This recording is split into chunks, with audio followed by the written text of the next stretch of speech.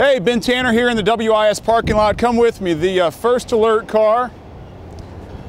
And I have been encouraged to provide you with some just small tips. You can take them or leave them with the cold weather coming in. You probably know a lot of this stuff, but tried to find some kind of cool, neat stuff since we really don't get that much extreme cold like the teens that we're expecting Thursday morning, and it's gonna be 20 degrees on Friday morning. All right, so this is something.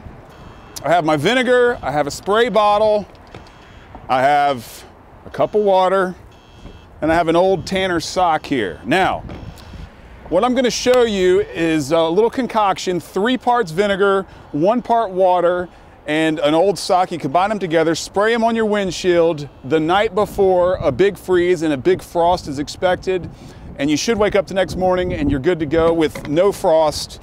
And if there is a little bit, it will easily wipe off. So off we go. And I know you know how to do this, but there's your water. So we're going to do 1 part water.